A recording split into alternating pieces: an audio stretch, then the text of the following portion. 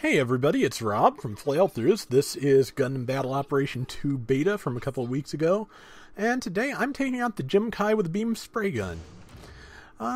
Beam spray gun is, basically probably the worst weapon in the entire game, but I've gotten to a point of actually kind of enjoying it after some of the situation battles, because it's kind of feels like being a, younger brother harassing someone else, it's like, it doesn't stun you, it barely does any damage, so you're basically following somebody around going, I'm not touching you, I'm not touching you, I'm not touching you, until they, basically explode to get away from you.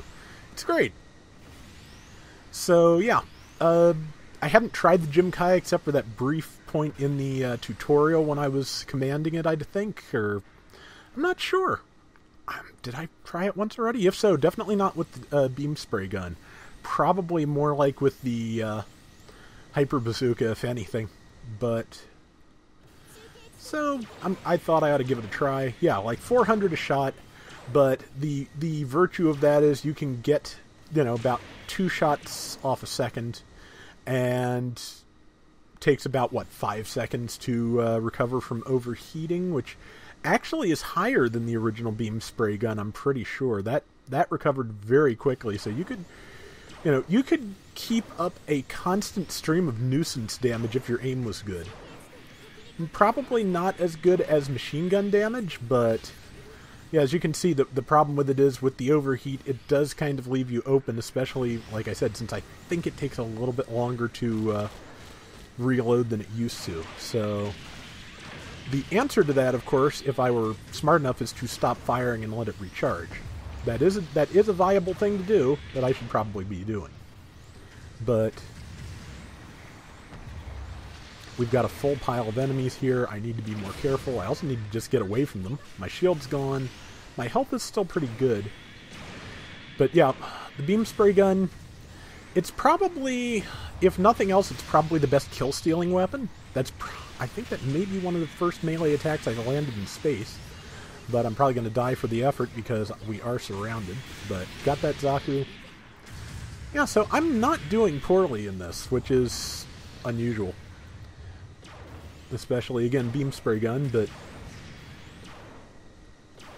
yeah, it's probably it's a fairly efficient kill-stealing weapon because you can get enough shots off to finish somebody off when they're very low on HP, which is, not the best or most noble use for a weapon, but it is a use for the thing, in case you were wondering what exactly you're supposed to do with the thing.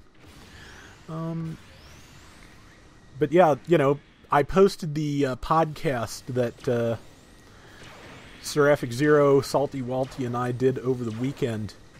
And thank you again, Zero, for letting me use your footage, because I just was not quite sure what to do with it.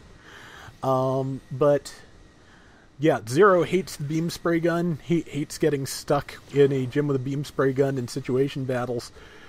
I actually, for whatever reason, wound up getting a greater appreciation for those in situation battles.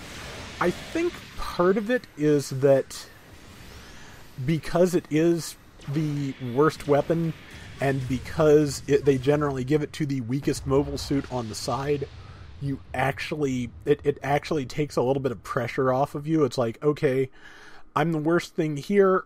As long as I don't, get super reckless and cost everybody a lot of points, anything I manage to actually do is a bonus. So that's, and I hit the wrong button and spawned without my mobile suit, which, oops. But there's my mobile suit. Which, I'm not sure why it droops in space when it's not occupied, but there's a lot of questions that should just probably not be asked here. I'm not sure the developers are 100% read up on how space works, but again, super accuracy in terms of space on these maps would actually be kind of difficult. Let's see, I need to get lower so I can get some shots in. Also, the beam spray gun does have decent range, which is, in space, is worth considering. But yeah, I got about a 1200 damage in on that while it was stunned. That's Not nothing. It's close, but it's not nothing. It's a little less than a single bazooka shell. I am just surrounded on all sides, though, so I need to get away as best I can. I think, cannot guarantee, but I think that the boost gauge recharges faster in space. But yeah, as you can see, I am dead. I am just stone dead because they are surrounding me and they are all trained right on me. One of their snipers, I think, yeah, one of our snipers rather managed to stun them. So I'm at least providing a nice distraction while our support types do some damage to them. So it's not the bad news. Okay, yeah, I got taken out by a Zaku high mobility type. I'm going to be interested to see if the mobile suits we're getting here are the actual baseline for the final game, or if they gave us some mid-range stuff and there are actually standard Jims and Zakus that are even slower and weaker than the basic stuff we're dealing with here. Let's see, there's a person on my left I'm not paying enough attention to. Got the tunnel vision thing going on. Yeah, I think I finally noticed them, and somebody's spawning in on top of me, so this is just... I am back in the middle of the bad scene. 2 people spawned in. Yeah, right back in the middle of the bad scene I was just in. So, that's a G3 Gundam. That's a bad thing for me to be stalking in a Jim-Kai. Doing it anyway. Let's see. Type advantage gives me about another... I guess that's probably about a 25% boost, because everything else here I've done about 400 damage to. 413, somewhere in there. And 473 to some, and it's 575 for the G3. So, I mean, it's hard to fully account for defenses. I mean, a low beam defense would be relatively canonical for the G3 Gundam, since in the novels a beam bazooka is what takes it out. With Amuro in it, incidentally. But, yeah, so I'm dead, incidentally. And I'm saying incidentally a lot for no reason. But yeah, so...